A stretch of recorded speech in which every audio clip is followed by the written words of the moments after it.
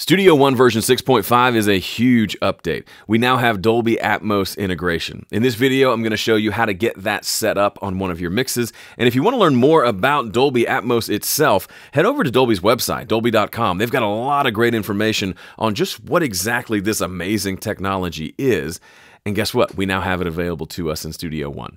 That's pretty great. Let's dive in. This is a regular old bread and butter stereo mix of one of my songs. We're going to convert this into a Dolby Atmos mix. To do that, we click on Song, we come to Spatial Audio, which is a new setting here, and we can choose the regular old surround mix, which gives us a whole bunch of options, but we're going to choose Dolby Atmos. And this gives us a couple of extra options that you need to know about. The bed format is your starting point. You can assign different audio tracks to objects in addition to the bed tracks. And then the output format, this is what physical speakers / headphones do I have on my system to listen to this 7.1.2 mix. So for me, I only have a pair of speakers, so it makes sense to have stereo. But if I had a 5.1 mix, I could choose that all the way up to 9.1.6. And it'll take whatever the bed format is, which we can also choose from these, and it will distribute it out to whatever we choose here appropriately. Okay? There's more interesting stuff with the stereo that I'll show you in a moment. But if we hit apply on this, the first thing you'll notice is a brand new window pops up. This is the Dolby Atmos Renderer. We worked with Dolby to make the renderer a part of Studio One, so it's all happening under the hood inside of Studio One. There's a couple of things to note. First of all, you've got a really cool room that you can click and spin. That alone is enough to entertain yourself and your friends for hours. Look at that. Isn't that amazing? But this allows us to have a visualization of what's happening in our mix. Specifically, once we start adding those objects I talked about into the mix, they'll show up as little glowing, floating orbs inside of this renderer here. The couple things I want to draw your attention to right across the top. The first is the bed format and the output. We've already talked about those, but you should know that there's an additional setting that you can use if you click the wrench. Actually, let me explain it first. Let's say you have a surround setup. So if I choose my output as 5.1, which is 5 speakers and a subwoofer, let's say I have that physical setup in my room. If I choose that, and I come over here and look at my I/O setup under the Outputs tab, I can see that my main mix, my main output, which historically has been just a stereo left and right output, it is now a 6-channel output. Left, right, center, LFE, which is the subwoofer, it stands for low frequency effects, left rear surround, right rear surround. Okay? And I can move these around if I have it hooked up in a different way, but these are kind of the standard layout. So that's what happens when I choose my output format. So I can choose stereo, which is left and right, which we're used to, all the way up to 9.1.6, which takes up 16 channels of audio to go to all those speakers. So for me, it makes sense to just choose stereo because that's literally what I have physically available to me. Now, if you do have something like a 5.1 setup, so you have physically that many speakers in your space, there's a really cool additional feature that we have here. If you click the wrench, you can choose this Enable Additional Headphone Output option. And what this does, it allows you to have your surround mix going on your speakers, but then you can pick up your headphones and put them on and hear the binaural version of that surround mix. So if you have the full setup, having this additional headphone output is pretty handy. Now, the way that works, if we come over to the Output tab, we can see instead of just our main output, we now have the headphone output, which is assigned to the next set of outputs. Now, word of caution here, you want to make sure that this output is by itself, that it's not also on, for example, something like this.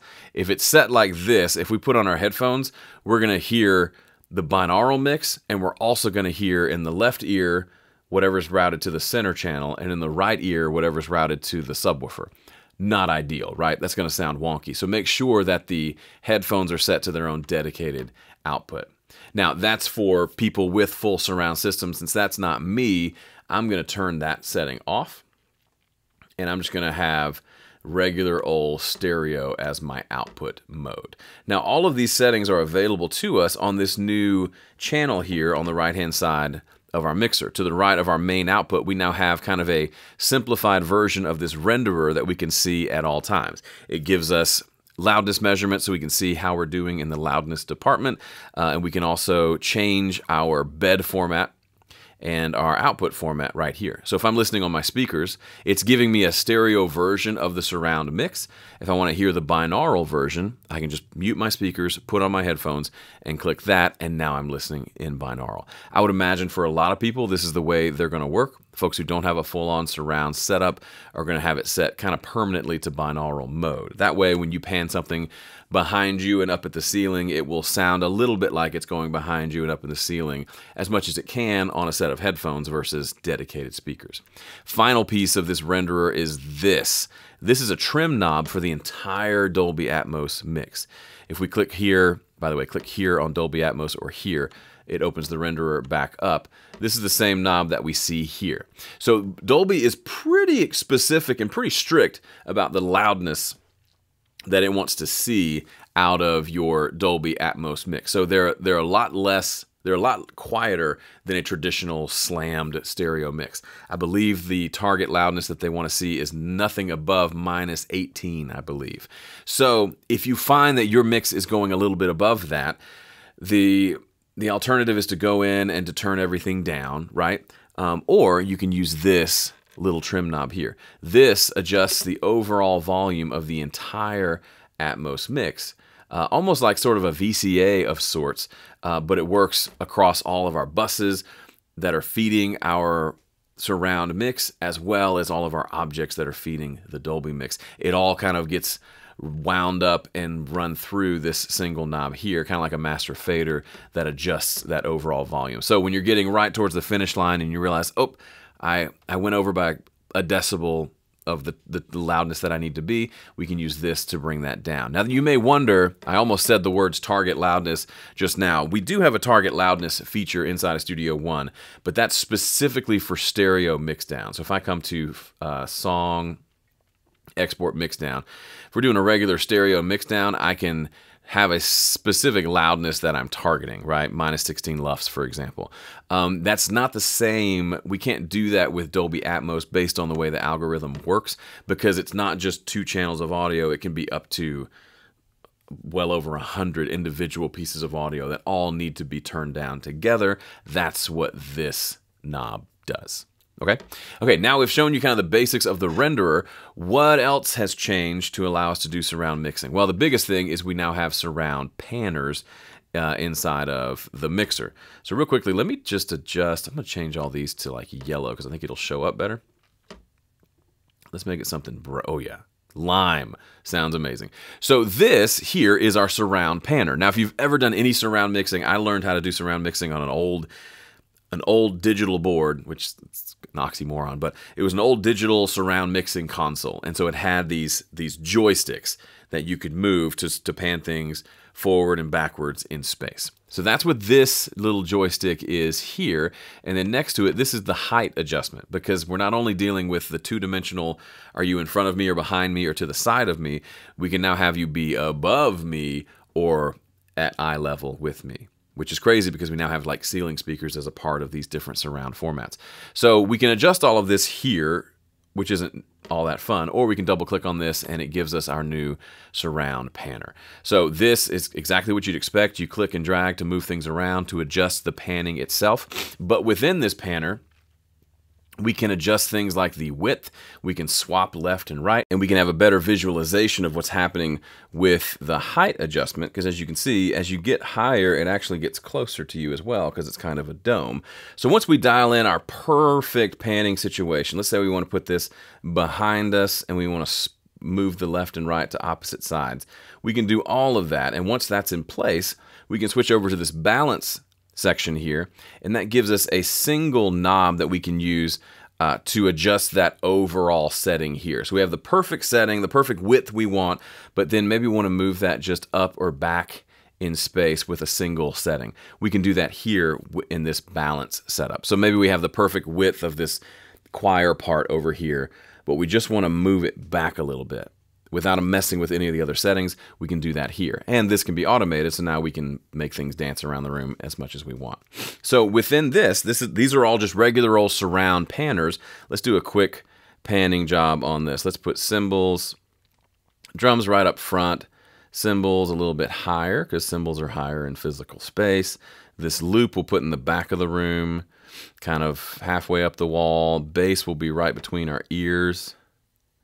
I'm just totally spitballing here. Let's make the guitars left, the acoustic right, keyboard behind us and up higher.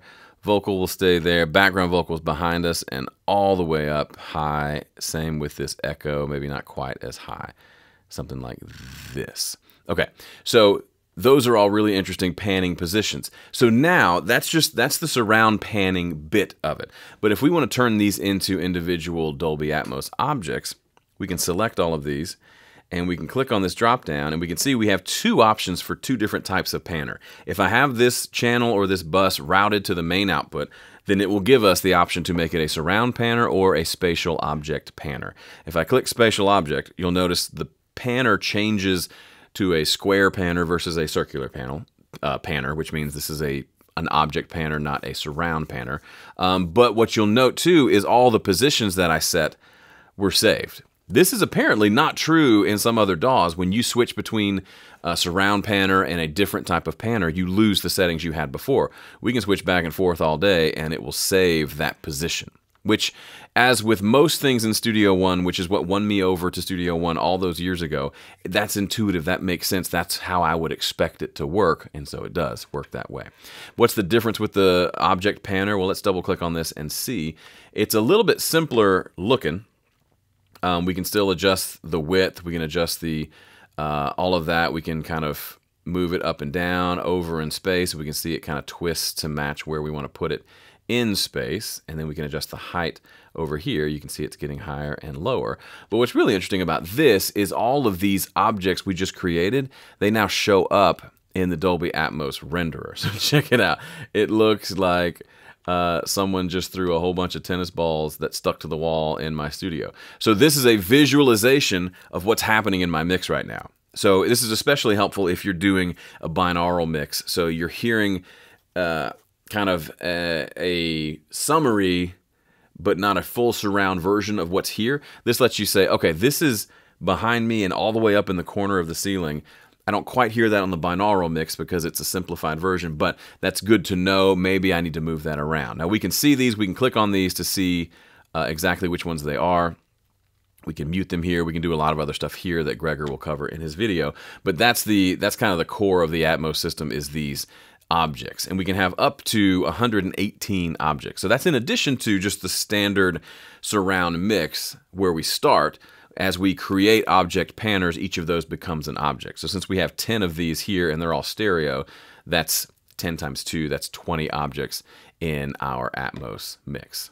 I think that's really interesting, and I love the way that looks. Oh, and by the way, if you like using a tablet in Studio One remote as a part of your mixing workflow, you can continue to do that in Dolby Atmos and Surround. All of the panners and all of the features I've been talking about here are included in Studio One Remote today. Now, Gregor has a few videos showing you the plugin updates. That's right, our plugins are ready to go with Dolby Atmos as well, including a couple of new plugins. So be sure to check out his video to see what that's all about. Otherwise, if you want to get into this and you don't currently own Studio One version 6.5, the easiest way to get into it is to become a Studio One Plus member. For a low monthly rate, you access the latest version of Studio One plus a whole bunch of other goodies. Go check it out using one of the links in the description. Thanks for watching. See ya.